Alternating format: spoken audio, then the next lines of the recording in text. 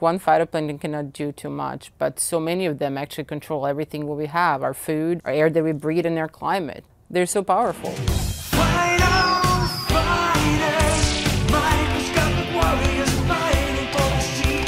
These tiny titans, the phytofighters, are out to do battle on the seas. The evil Alexandrium is up to his old schemes. My suction toxins will poison your precious shellfish. You're no match for Dinophysis. Dinophysis steals pigments from the phytofighters, but Protoparadinium lights up the battle with its bioluminescence. Who will reign marine supreme? Go, Emiliana! Only the phytofighters will decide the true fate of the seas. Each sold separately. They're just insanely important. I mean, there's many things that are important, but these are insanely important. Plankton generally doesn't really mean like a taxonomic group of things. Like, you know, we think about mammals and then plants, and plankton are not that. Plankton are really defined by the way they live. Plankton means the wanderer in Greek, and these are just oceanic organisms that really just don't swim that fast that they can fight the ocean currents. It's a really non-traditional way of thinking about biology in a sense. Plankton we can define traditionally in zooplankton, so something that is kind of more animal-like, and phytoplankton, something that is more plant-like. All phytoplankton does is process what we call photosynthesis.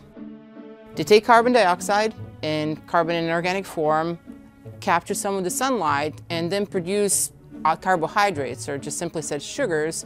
They now are carrying that sun energy and push it into the food system of the ocean. And while they're doing all that stuff, they also produce the oxygen. So opposite from us, we inhale oxygen, exhale carbon dioxide. So that's why they're really important. That's why we love them so much. And that's why they're like really crucial for the whole life on the earth. Phytoplankton itself, its diversity is gigantic. I think there's like 10,000 species, and each of them has a specific role. Why is there so much diversity in something that is so teeny tiny? It's fantasy, science fiction, and horror comes together. I mean, it's just so beautiful. But there's certain type of phytoplankton called coccolithophores, and specifically the most famous one is Emiliania huxleyi. But they take this inorganic carbon to make that something like a shell in which they live in.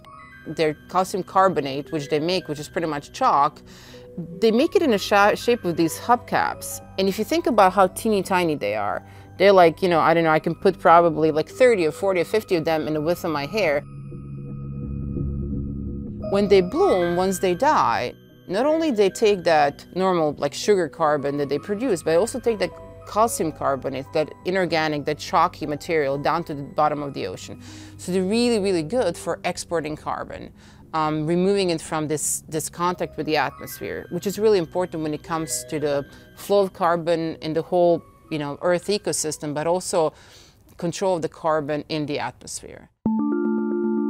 So Alexandrium is a very specific type of phytoplankton. It's called a dinoflagellate. So it's kind of like maybe plant, maybe zooplankton, maybe it's animal, maybe it can be both, no? But one thing that it does, it makes this very, very, very, very powerful toxin. They're causing problems in Gulf of Maine. Alexandrium, you don't have to have a lot.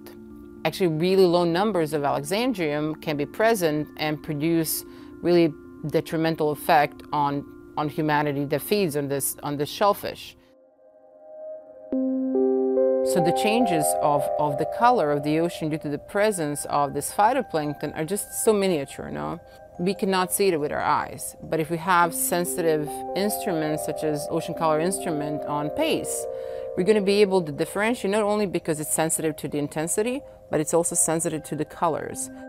Having this hyperspectral view with really high sensitivity is going to allow me to differentiate much, much more of the phytoplankton, because each of them, or at least each group, has its own optical patterns. It's an optical fingerprint. We're hoping that PACE, due to its capabilities, is going to be able to really focus on specific species of interest, such as the harmful algal bloom species, or species that are very beneficial for the growth of certain organisms. So this speciation is a function of the technical abilities that PACE has, but it's a function of our capabilities to understand the local ecosystem.